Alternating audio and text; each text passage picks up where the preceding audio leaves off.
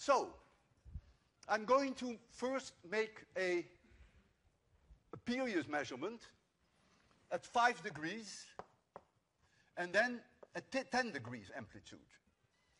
And I'm going to measure 10 periods, not 1. Some of you may think, well, isn't that a waste of time to do 10 periods if you can get away with 1? You will very quickly see why it is 10. You will see that. So the 10t is then going to be some number plus or minus my own inability, which is my 0.2 seconds reaction time. I can't change that. And so then I do it at 10 degrees, and then we get again 10t. We get a number, and then we get again plus or minus 0.2 seconds. And I'm going to demonstrate to you that within the uncertainty of the measurements, that I get the same numbers in all 3 cases, within the uncertainty. So, if you're ready for that, you see here the timer, all of you can see, and here you see the pendulum, and I have 2 marks on the floor here. If I hold the bulb here, then it is 5 degrees, this is 5 degrees, and when I hold the bulb here, it is 10 degrees.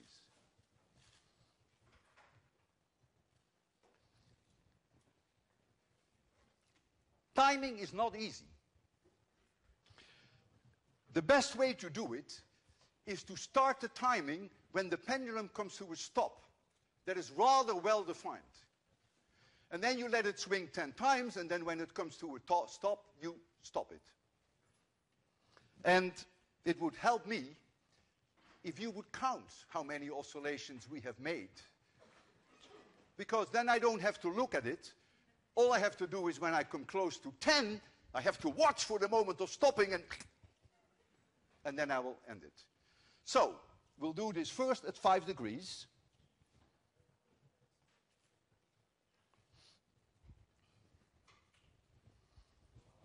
I'm going to start it when it comes here. Yeah! Okay, now you count.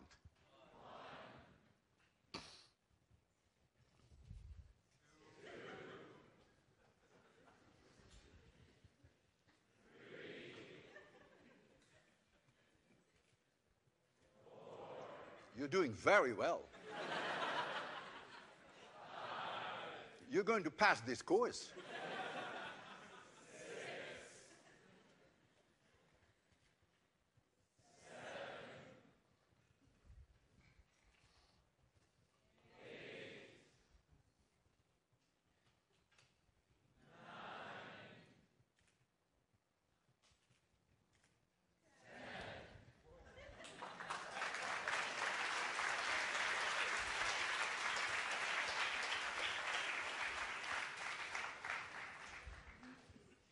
45.7. So that becomes that t. That means this whole equation now has to be divided by 10. And now you will see why I measure 10 oscillations. So t is going to be 4.57 plus or minus 0.2 divided by 10. That is plus or minus 0.02 seconds. And you see, comfortably within the prediction. So maybe my reaction time is a little better than 0.2 of a second. Don't count on it because you haven't seen the rest yet. So, now 10 degrees.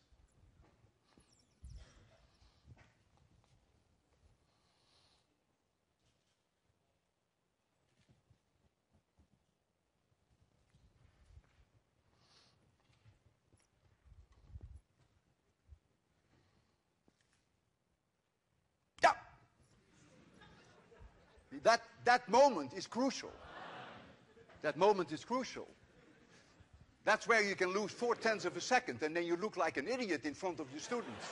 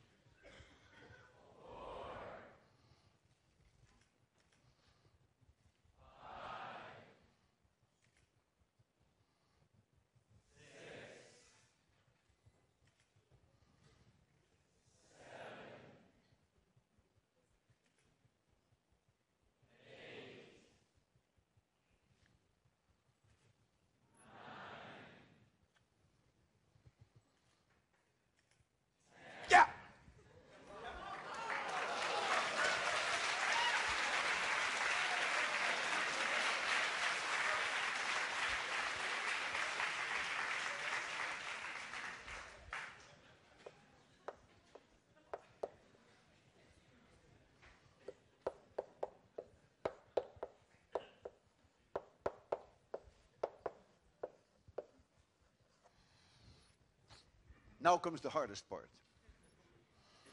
The hardest part is that we have to change the mass of this object. And the way that I'm going to do that is prominently demonstrated on the cover of my book.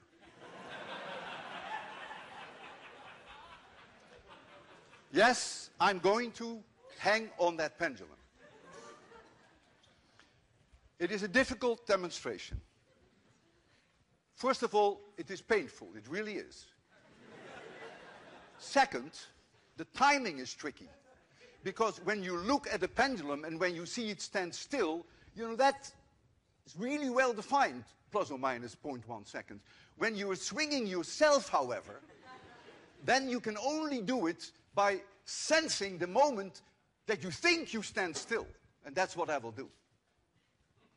And then you will do the counting. And this is very unpleasant. It is.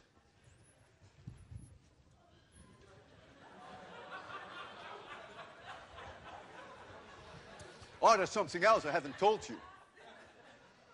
If you're a good physicist, you will say, if you're going to sit on that bulb, then effectively you bring the mass of the bulb up, and so the length of the pendulum will shorten, and so you get a shorter period. And I know that too. Therefore, I will have to stretch my body so that when it is here, that it is almost completely parallel to the floor. If I don't do that, I will not be able to convince you that the period is independent of the mass. And that makes it very difficult for me.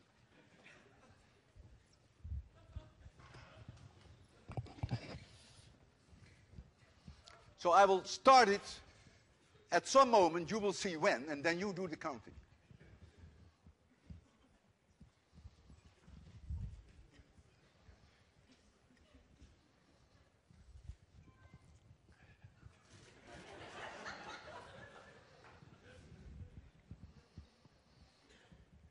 Are you ready? Okay.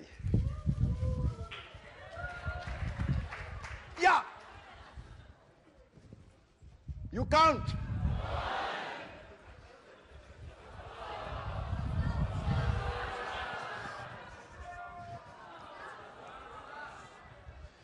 This happens sometimes.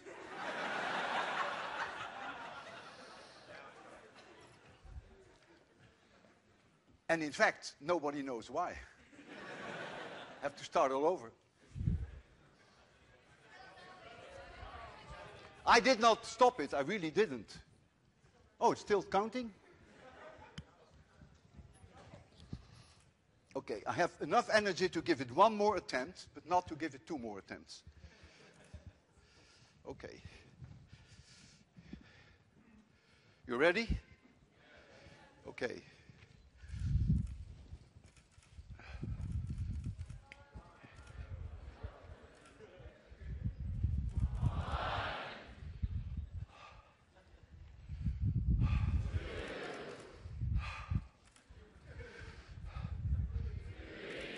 Oh, this really hurts.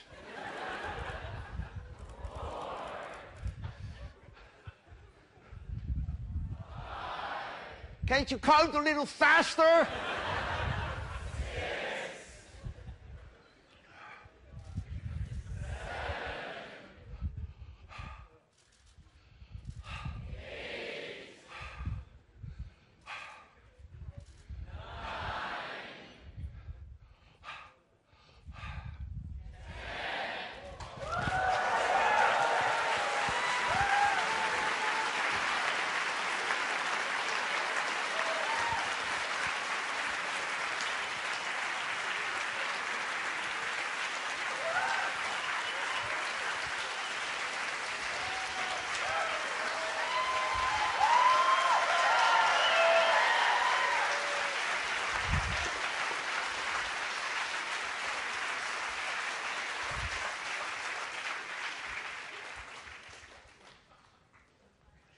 T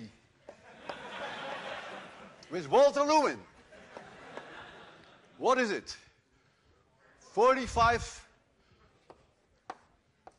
0.9 plus or minus 0.2, period is 4.59 plus or minus 0.02.